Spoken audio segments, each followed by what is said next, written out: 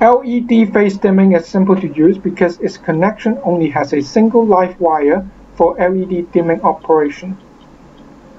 In the previous video, we have already covered the SORAA Dimmable GU10 bulbs with our new device, the DIMEZE3G450DIAL.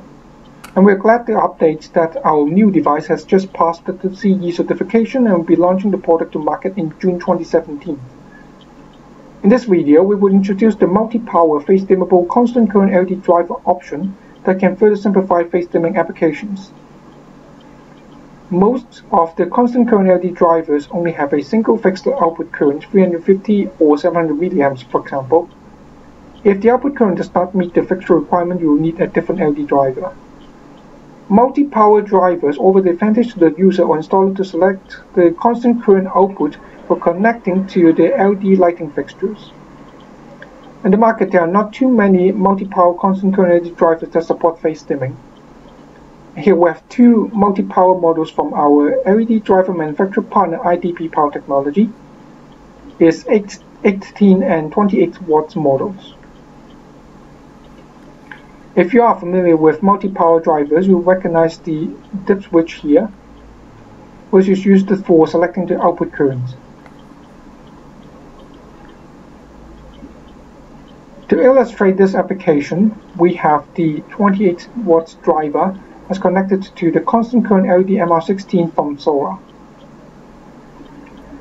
This LED MR16 has a typical forward voltage range of 25 volt to 30 volt and requires a typical constant current of 300 milliamps to drive.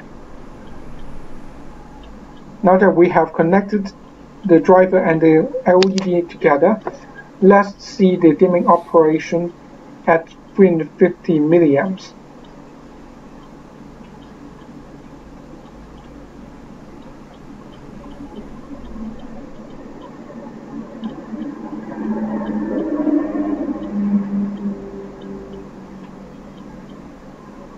What's interesting is that if you want to reduce the maximum brightness, you may do so by only reducing the output current to a different level by making the selection with the dip switch.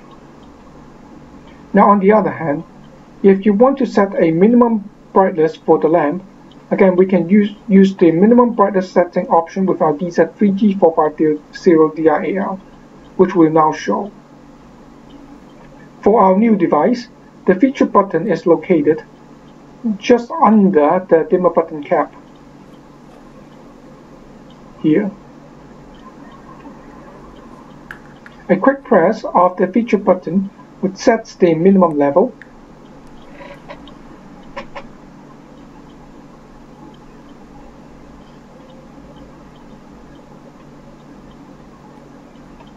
To clear the memory, hold the same feature button and perform a reboot operation to the dimmer. Make sure you are holding the feature button during the process and only release it when the blue LED indicator is back on again. If the installation has a toggle switch besides the dimmer, you may do the same with the on-off toggle switch.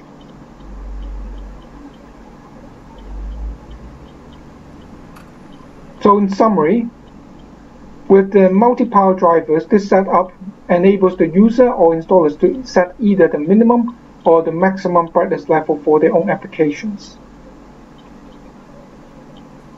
Note, although it's possible to have the SORAA Dimmable GU10 bulb and the constant current LED MR16 bulbs connected together to our LED dimmer, we do not recommend such connection. And this is because different LED drivers have different startup levels.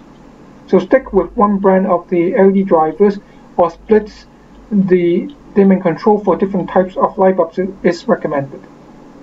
So let's conclude our video here.